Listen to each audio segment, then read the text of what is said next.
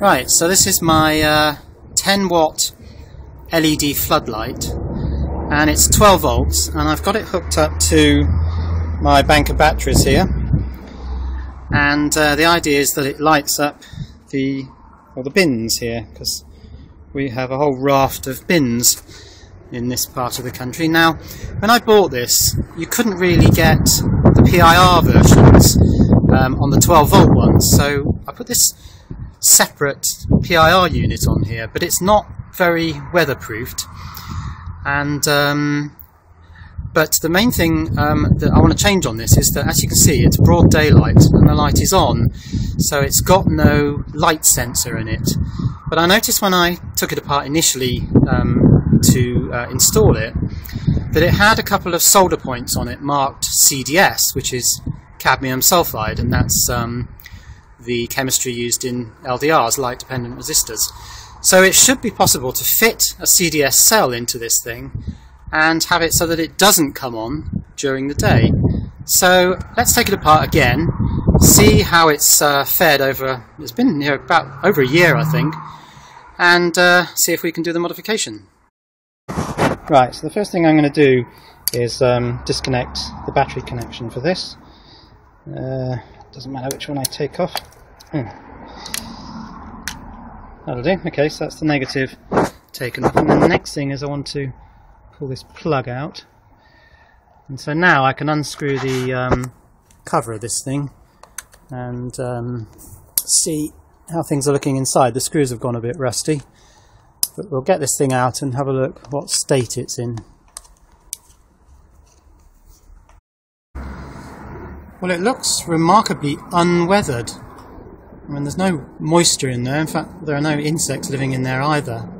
And that's quite remarkable because the little seal line, that plastic ridge here running around the unit, has gaps in it. So this thing's not sealed at all. Anyway, I'm going to take the module, the internal module there, out and get this thing inside.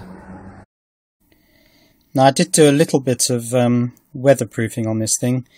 You can see that circular piece of foam which kind of seals the PIR cover, the sort of domed part of it.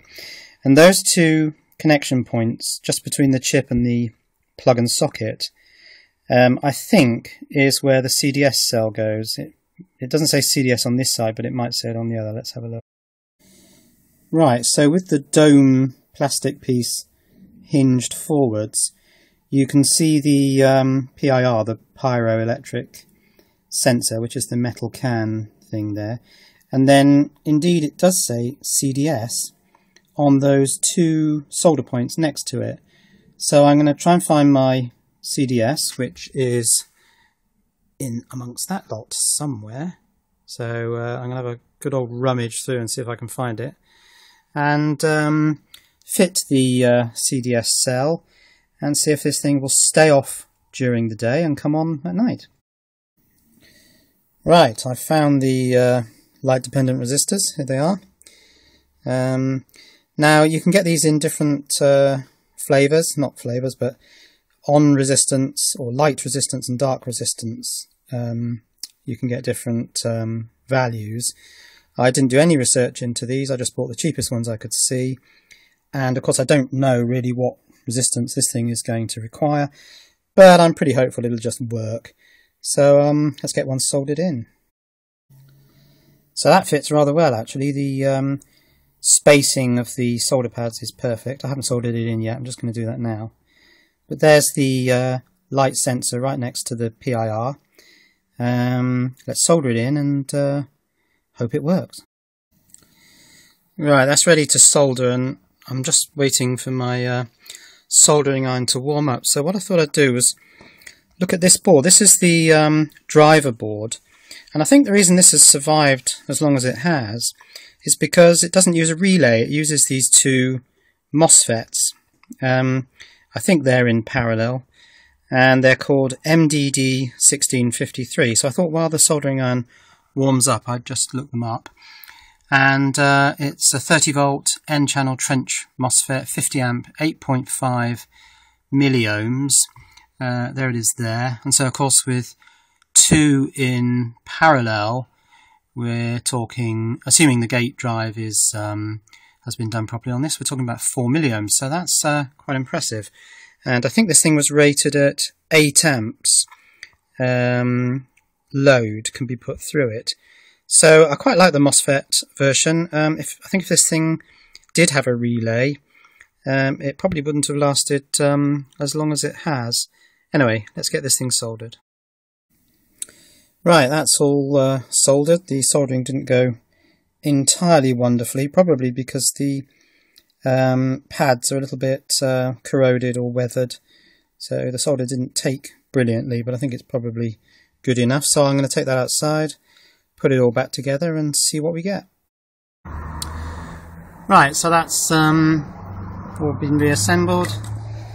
I'll just put the front cover on and see whether it works. Right, that's all been reassembled, and now if I put the connection back onto the battery, which I'll do, it doesn't come on. Now I was rather hoping that it would have a kind of warm-up period where it did come on, but it actually is not doing anything now. And that might be good or it might be bad. The only way I'm going to know is to wait until it gets dark.